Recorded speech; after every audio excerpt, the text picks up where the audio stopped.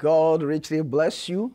I thank God for the life of each and every student who are here listening to us from El Dorado Hill. I am Bishop Frank Abidi-Boateng. I'm the cohort advisor, the regional director in Sahara Africa. In Ghana, I'm also the resident bishop of International Charismatic Church.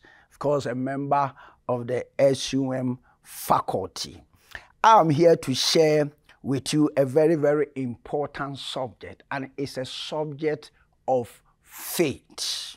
I'm reading from Matthew chapter 15, verse 21. It's a very popular, pericope in the Bible that I believe a lot of you students can identify with if you are a real Bible student. When you read from the verse 21 of Matthew chapter 15, he said, "Then Jesus went out from there and departed to the region of Tyre and Sidon. And behold, a woman of Canaan came from that region and cried out to him, saying, 'Have mercy on me, O Lord, Son of David. My daughter is severely demon-possessed.' But he answered her not a word. And his disciples came and urged him, saying, 'Send her away, for she cries out after us.' But he answered and said, 'I was not sent except to the lost sheep of the house of Israel.' Then she came and worshipped him, saying, 'Lord, help me.' But he answered and said, 'It is not good to take the children's bread and throw it to the little dogs.'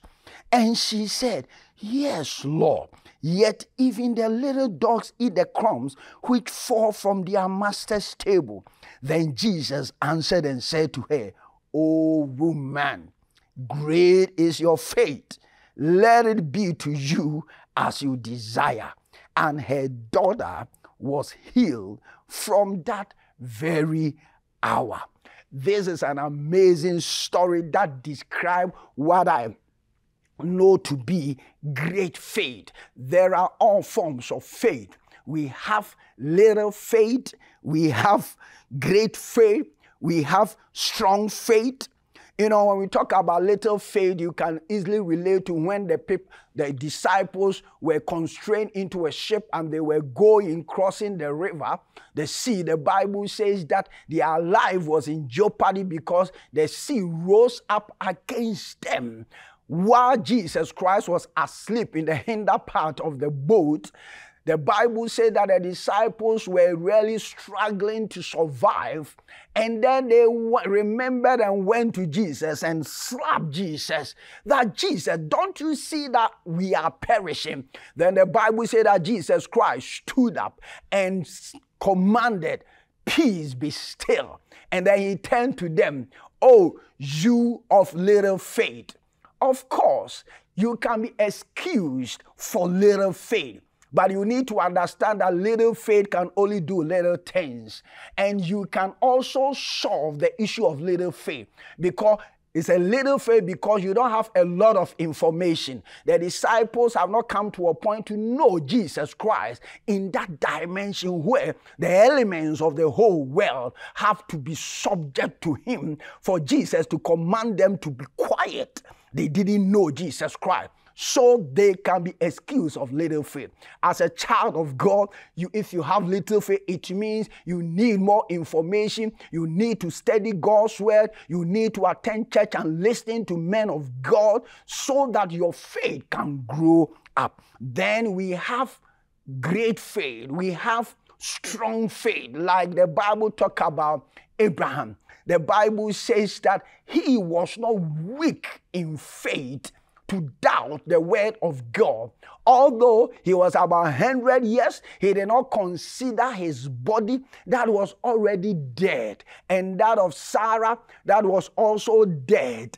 And against hope, the Bible said that they believed in hope and waxed strong, and being not weak in faith. I want to tell you that weak faith is something that is not recommended at all. When we say somebody have weak faith, it means that he is not exercising, and obeying the word of God. It is like somebody who have eaten a lot of food, and you look at him very big, yet the person doesn't have strength. Why? You need to exercise to convert all those food that you have taken it into muscle so that you can gain strength. So it is with the child of God. You might be studying the word, you might be reading, you might be attending and hearing great men of God, but until you apply yourself to the word of God, your faith will remain weak. And I think that it will not be good when you are described as weak faith. So for you to have strong faith, for you to have great faith, that is what exactly I'm going to just help us to just identify the steps that this woman took for the woman to come to a point where Jesus looked at him and said that great is your faith, woman. You know for sure that this is a Canaanite woman, and it's a typical Gentile woman who was not marked for blessing, who demonstrated this great faith. She appeared to be a single mother who belonged to the class of the poor and the destitute, because the Bible does not talk about her husband. But here comes the woman. When she heard that Jesus was in town, to begin the faith journey, you need to hear about Jesus Christ. You need to hear his word. For the Bible said that faith cometh by hearing and hearing and hearing the word of God. And if you are able to lay hold on the promises of God, that is when you will start the journey of faith. That is so significant, because the Bible said that without faith, it is impossible to please God. And the essence of Christian life is to live your life to be able to please God. But the Bible tells us in Hebrews that without faith, it is impossible, not even difficult. It is impossible to please God. So for you to please God and to receive breakthroughs in life, you need to know how to apply yourself to the principle of faith.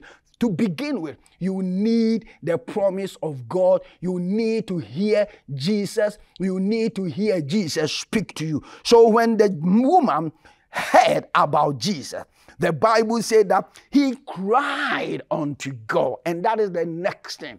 And that also defined the prayer life of the child of God. Not ordinary prayer life. I'm talking about great faith. Like Jesus Christ looked at the woman and said that great is your faith. How do we process great faith in our life? The Bible said that when he heard the word of God, the scripture says that with the word, hearing about Jesus, he cried out unto God.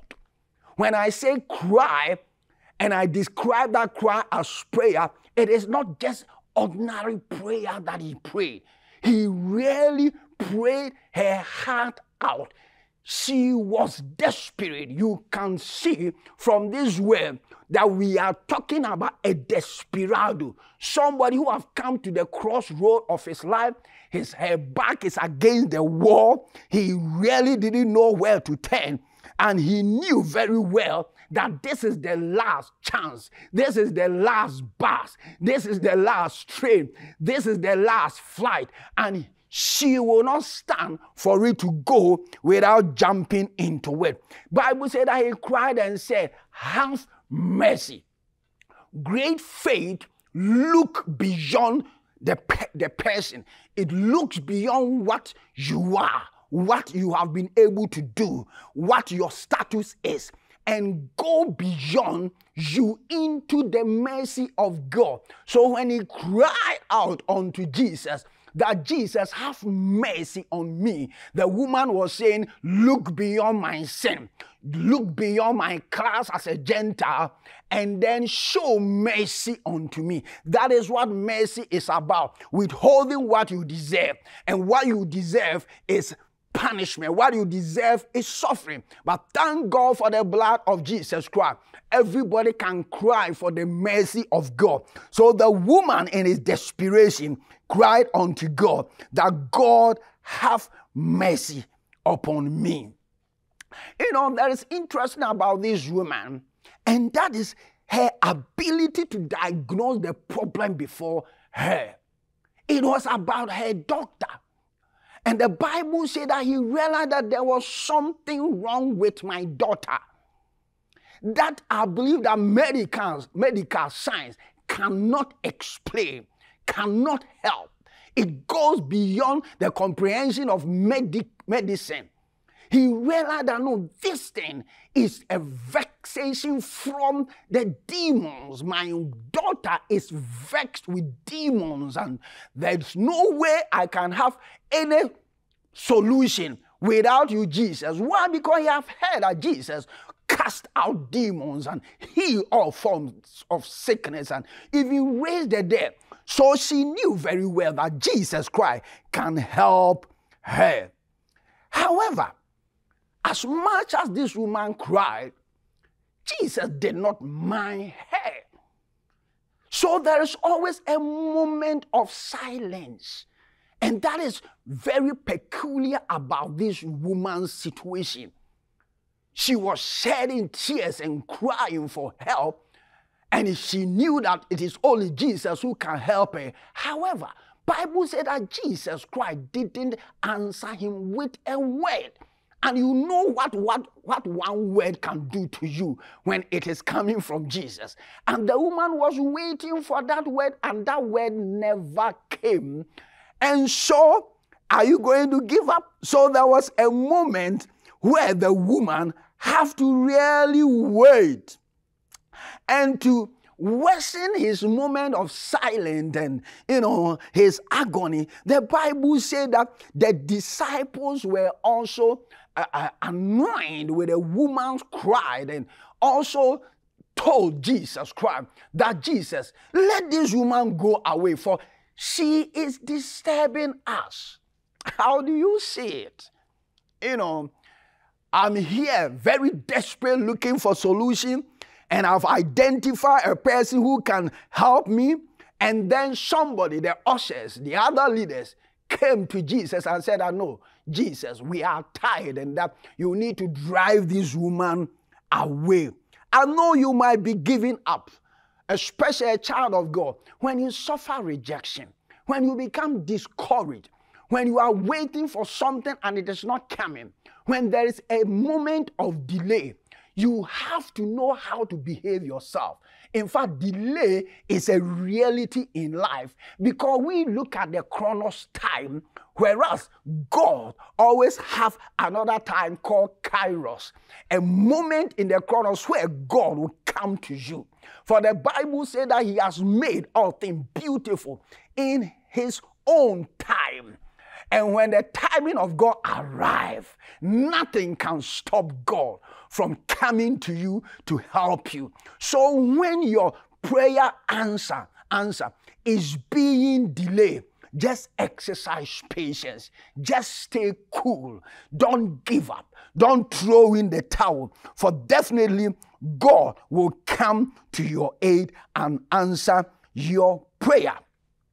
The Bible says that while Jesus Christ was trying to respond to the disciples, he said that, I'm only sent to the lost tribe of Israel. And so this woman do not deserve. That means that what the woman is requesting, Jesus Christ said that no, you do not qualify. You do not deserve it. And it appears as if he was endorsing the stand of the disciples to drive her away. But look here, the woman was not prepared to have a no for an answer. So without, being invited, while Jesus engaged the disciple, the woman threw herself at the feet of Jesus Christ and worshipped him. You know what? There is something that God cannot resist.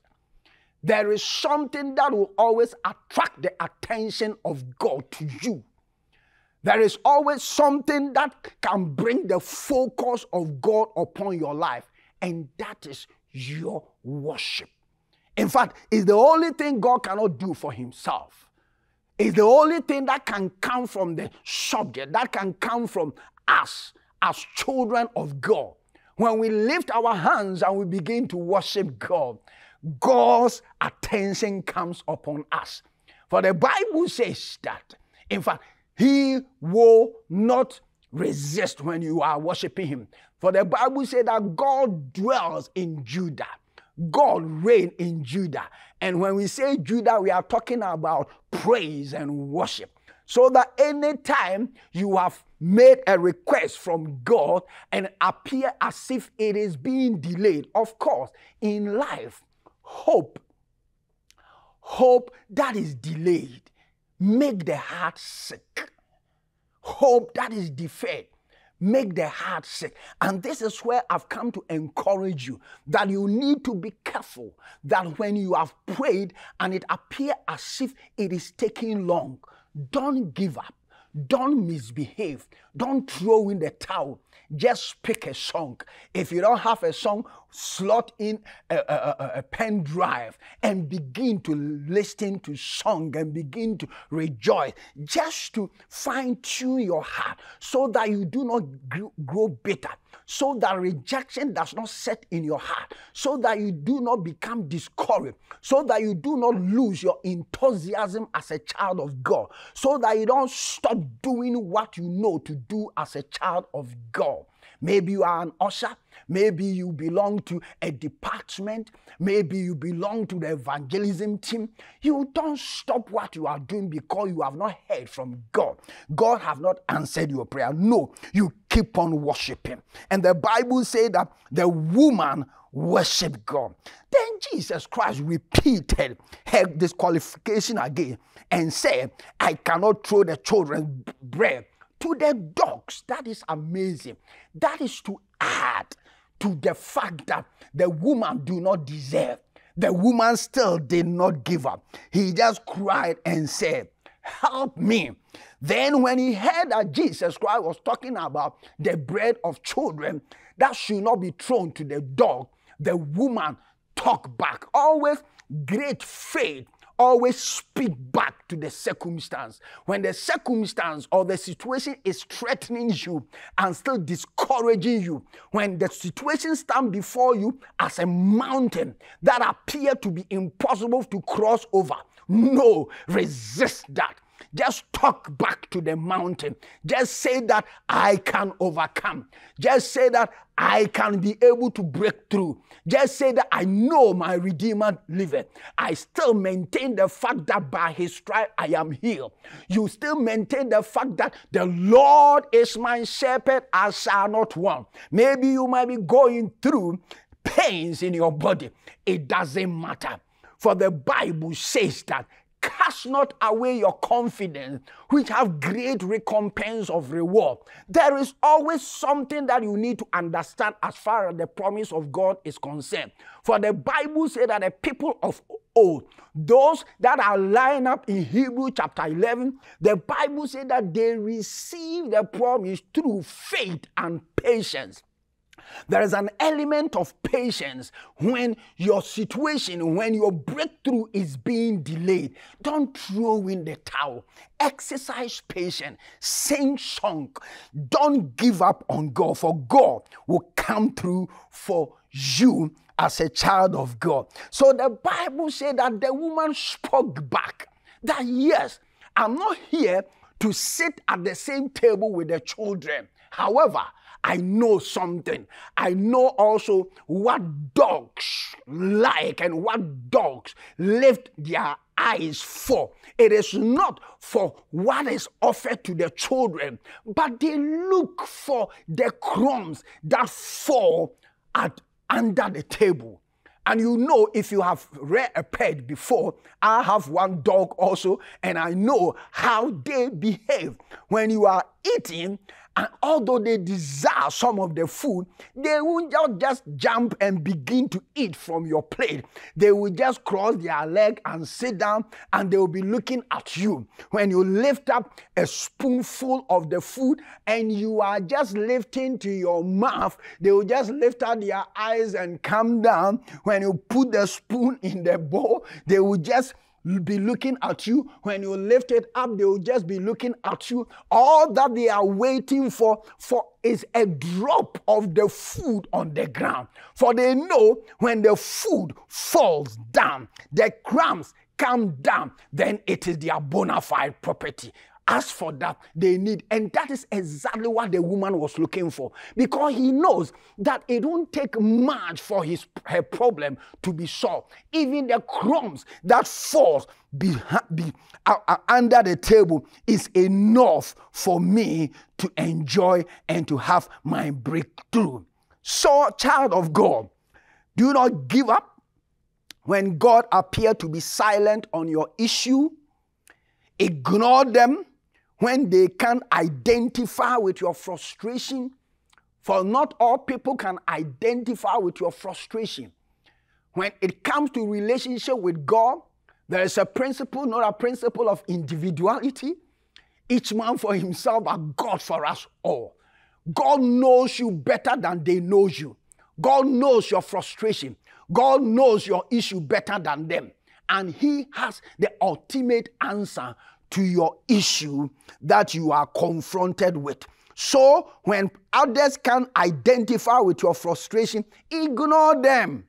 Not only that, I want to assure you, I can identify with what you are going through. Just like I said, hope defer make the heart sick. Your heart is your altar of worship. Get a song, worship, and you can attract God's attention. When your situation is being delayed, my students, I want to assure you, don't throw in the towel. For why? Because God is a prayer answering God. And so sometimes when God is silent, it is only because God is working and trying to just fulfill a particular will in your life. You know, trials that linger on comes, the Bible says that to try our faith. Your faith must grow from weak, from little. Your faith must grow up to become great or strong faith. That is sometimes the reason why certain things come our way and it appears as if there is no breakthrough. But I know for sure that in life, every child of God have to survive every situation that God allows in his way. But thankfully, the Bible says that God will not allow temptation or trial that is difficult, that is much more heavier to come to you. Like I always say, if you are not Daniel, it means God will not allow lion to cross your path. If you are not Shadrach, Meshach, and Abednego, God will not allow you to go through fire. If God allows you to go through fire, then he knows that you can believe him, that he will enter into the fire to yank you out of the fire. Otherwise, God will not allow you. When God allows you to enter into any difficult situation, Bible says that there is always a way of escape. For the Bible says that God is faithful, who are not allow you to be tempted beyond your strength. So we are building on to discover what great faith is. The woman kept on worshiping, knowing that no, he cannot afford to give up on God because he didn't have any alternative. Sometimes when you have any alternative, that is when you give up easily and throw in the towel. If you have any alternative, just go for it. But if your situation defies all other things and it is only God that can help you, then stay on. Develop that muscles. Be strong. Have that staying power. Don't let your limbs to be weakened. Worship God. I've come to tell you, your family issue shall be resolved.